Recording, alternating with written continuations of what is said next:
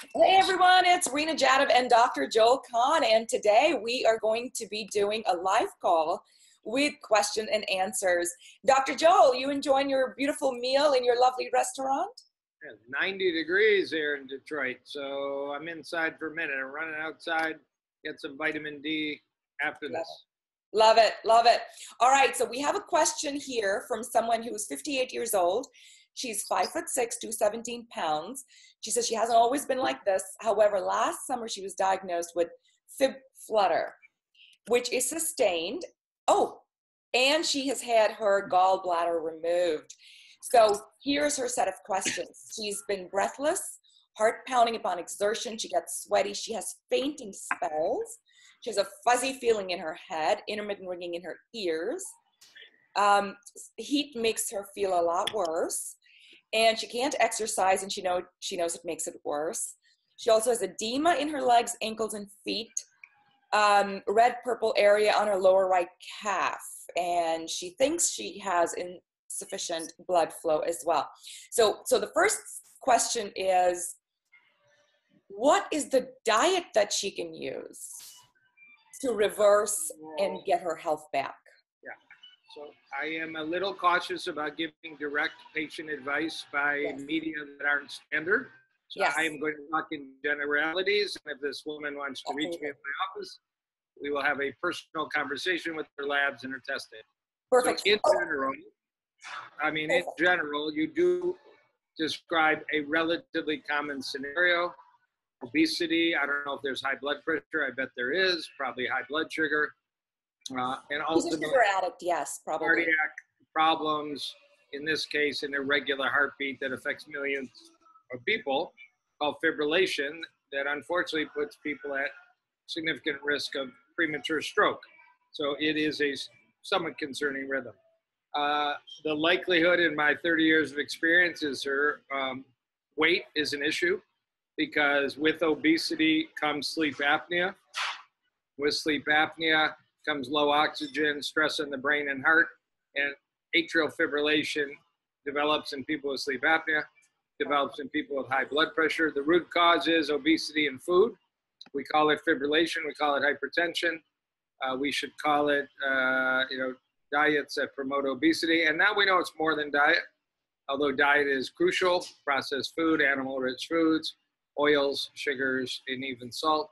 But we know that our environment is critical. In Barcelona this week, in Spain, there was a very prominent medical meeting. They actually got headlines all over the world: take your shoes off when you walk in the house. And that prompted a presentation there that these are academic doctors, not bloggers, that our exposure to chemicals is driving obesity, plus food, plus inactivity. But things you put on your skin, things you put under your arm, things you're brushing your teeth with, things you're shampooing with, things you're cleaning the kitchen, the garage with, are in your skin in 25 seconds. They're disrupting your hormonal system. Called bioaccumulants and pollutants are in your fat stores. And even walking from your lawn, which has been freshly fertilized or sprayed with Roundup, to your house, you've now got chemicals all over your house, which was the idea about taking your shoes off. Then you get to sleep. A lot of people overweight. We've mentioned sleep apnea. They also just don't sleep well. Their back hurts. Poor sleep, high blood pressure, all trigger atrial fibrillation. So, anybody should eat a diet that's constituted of whole food, plant-based. To lose weight, I would recommend 2 meals a day. I would recommend breakfast and lunch with a small snack in the middle of the day. I would eat within a 12-hour time frame, or maybe 10-hour time frame, and leave yourself 12 to 14 hours every day you don't eat. 7 o'clock meal, you don't eat till 9 in the morning. You don't need to do 18 hours. What about fat? Dr. Joel, what about fat? Because one of the challenges is that there's some folks out there saying have a high fat diet, and others saying have a low fat diet. For someone with this particular condition, what's your recommendation around fat? So if the most correct answer would be a whole food, plant-based diet that, at least in California, they would call no SOS, salt, oil, sugar. True North in Santa Rosa teaches that. Chef AJ in LA and Santa Rosa teaches that. No salt, oil, sugar. So we're talking about large salads and beans and whole grains and fruits and vegetables with balsamic, with lemon juice, no added sugar in the food, no added salt in the food, and no oils. Oils are going to jack up your calories. You're going to get adequate essential fats from flaxseed, chia seeds, hemp seeds, occasional pumpkin seeds, walnuts. And you don't want to eat too many of those either if you want to lose weight. 2 meals a day, cut back your calories. You don't need 3 meals a day, and God knows you don't need 6 meals a day. Now, the world's gone gaga, right where you live, Silicon Valley area, for the ketogenic diet. Yes. Just relabel it. Take every book called The Atkins Diet and put a sticker called The Ketogenic Diet. How to force our body into a backup metabolic mechanism that's there when you're very sick, when you're in type 1 diabetic ketoacidosis, when you're having epilepsy as a child, and yet we're forcing this backup system into the body by reducing carbohydrates, jacking up the fat, eating a lot of animal products, creating ketone bodies, and doing that week after week after week after week after week. There are even now in your part of the country again, you can buy a bottle of ketone bodies and jack it up while you're having your ice cream. Ice cream, ketone bodies, this is great. It's a very dangerous, scientifically unsupported diet. Traditionally in the past, there were times we were starving. We do have a backup mechanism when we're under stress from diabetes or starvation, but it never was to be turned on 30 days a month, 6 months, 12 months a year. Right. There are 7 studies out there that say your risk of dying goes up when you do a low carb, high fat animal diet, which is currently what we call the ketogenic diet. Dying is a bad side effect of it that doesn't clearly show benefit. There are vegan versions. They're getting popular. There is a vegan version out of UCLA and more specifically University of Southern California called Prolon. Yes. Prolon. It's a commercially available 5-day food program. And Dr. Longo believes if you're doing ketogenic, do it with plants, because you can, olives and nuts and leafy greens, and do it for 5 days, not for 30 days. Give your body a break. It never was meant to have all that stress. You can also find on Facebook a users group for vegan keto. You can find starter kits on Google, vegan keto. The data is if you're going to get your fat and protein, get it from plants, not animals, and you will greatly favor the chance that that'll be a healthy program. Still, other than Dr. Longo's Prolon, there's very little actual science about using the vegan keto. It comes under another name. A professor in Toronto called it Eco Atkins, and he did research and it helped people lose weight and help people control their cholesterol. But it was short-term studies. But if somebody said to me, Doc, I'm doing the Prolon, or I've researched and I'm doing a 7-day plant-based whole food, it's high in nuts and olives and extra virgin olive oil, and I'm reducing my carbohydrates. I'll eat leafy greens and berries and nothing else, but I'm doing it for 7 days and then I'll stop. I'd say, okay, reasonable. You're not going to probably hurt yourself. Okay. That's not what anybody's doing in Hollywood. Halle Berry looks Halle Berry because she's doing it day after day after day after day. And it'll catch up with her. It will age her. What about herbs? Are there any herbs that you recommend for someone with her condition that can help her? Yeah, I mean, there are supplements. That's not herbs. Magnesium helps. Okay. That is available in health food stores. Herbs, you want to cut down inflammation. So ginger, turmeric, rosemary, oregano are the big anti-inflammatory herbs. Okay. And then you got to move your body, even if you walk, even if you climb stairs, even if you get in a warm pool and do some water aerobics, move your body. What about CoQ10? It's, nobody in my clinic gets out without a bottle of CoQ10. Okay. I'm the official band leader of CoQ10. Okay. It won't get rid of the condition. It's not going to cause weight loss. It might help blood pressure and some of the shortness of breath. And what about L-carnitine? It's a mixed bag. I was trained to use L-carnitine, a vitamin. It might support healthy heart metabolism and strength, but it's now known that red meat can cause your body to create a chemical that's bad for you called TMAO. And you can get a blood test, and I do it in my patients. And if they're elevated, there's data if you're a diabetic or a heart patient or a heart failure patient or an atrial fibrillation patient, your risk of dying goes up if you happen to have a high TMAO.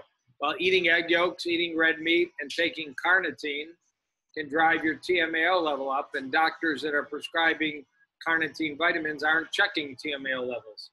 So I do, and if my patient, it's based on your gut.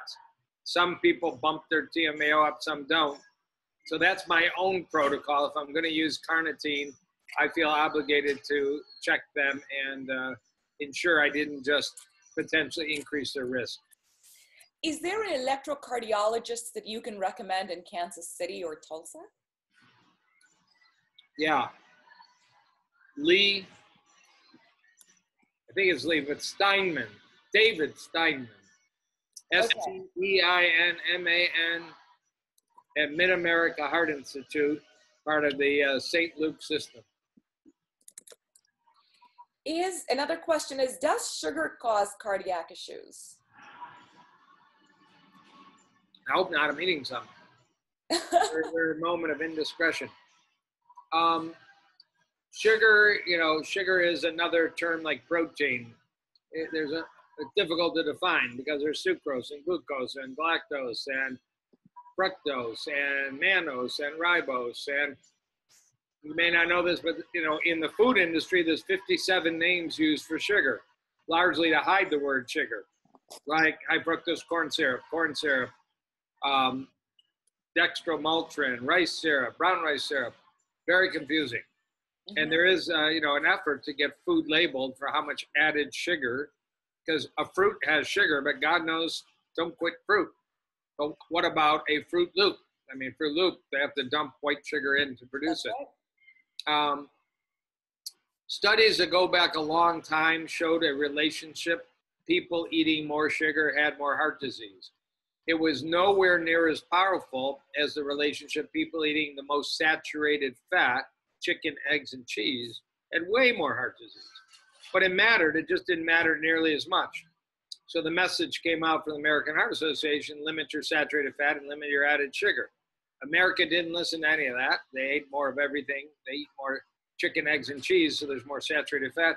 They eat way more sugar. The only thing we eat a little less of is red meat, which is a very small downturn. They listened to that. They haven't stopped eating bacon, however, which is probably the lowest rung of red meat. Nowadays, sugar is more an issue because we're overweight. 70% of Americans are overweight or obese. So now we're what's called insulin resistant. Yes. And you used to be able to eat some sugary food and your blood sugar didn't do that much. Now you're insulin resistant and your blood sugar goes to 300. If you weren't 280 pounds, it wouldn't happen. If your waistline wasn't 42 inches, it wouldn't happen.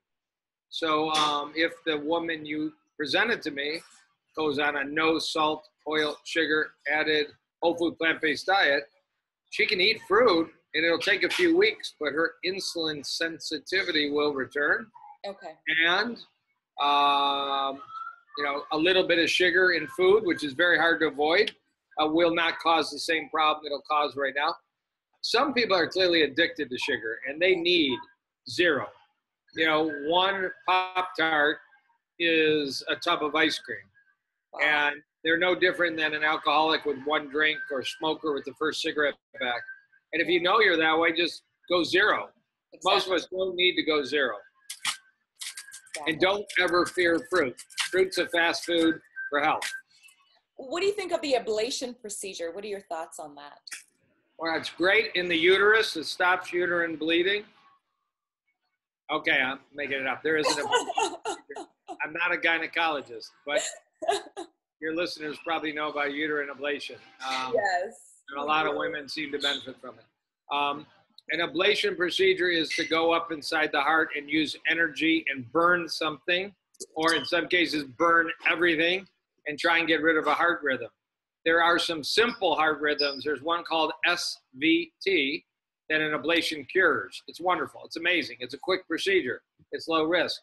When you're talking fibrillation and flutter, it can be procedures that are hours long. They don't have a 100% success rate. There are people that go back second time, third time.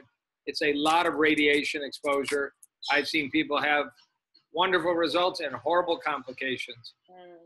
There just was a large study comparing ablation for fibrillation versus medical management of fibrillation. And the real data was there was no benefit, although there was a quick spin on the story in the newspapers because it's a $5 billion industry. Of course.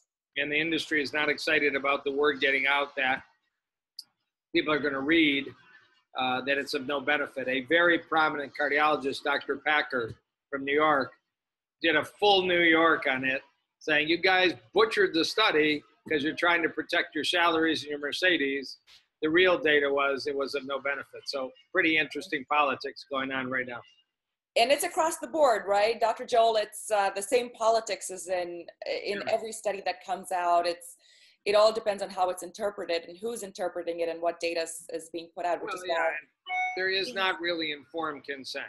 In my field, if you're having the most common problem, a clogged heart artery, informed consent is if you'll adopt a whole food plant-based diet and you follow the program of Dr. Ornish and Dr. Esselstyn, you can probably avoid stents and bypass. Nobody gets told that. Some people could be told, you know, if we increase your medication and adjusted your lifestyle and you went to cardiac rehabilitation, you might not need a stent.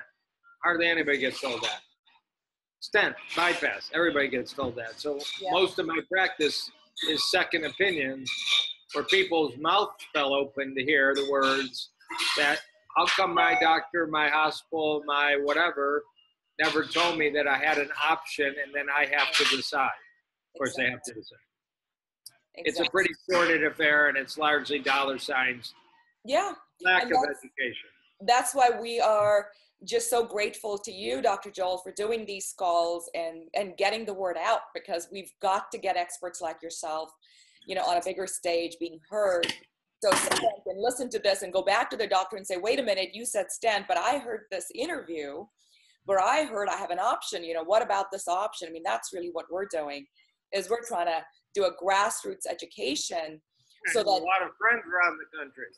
You absolutely are. You absolutely are. You're going to get a lot of people flying in to see you. I can guarantee you that, including her. She's already got your book and is scheduling an appointment. So I know that's coming for sure.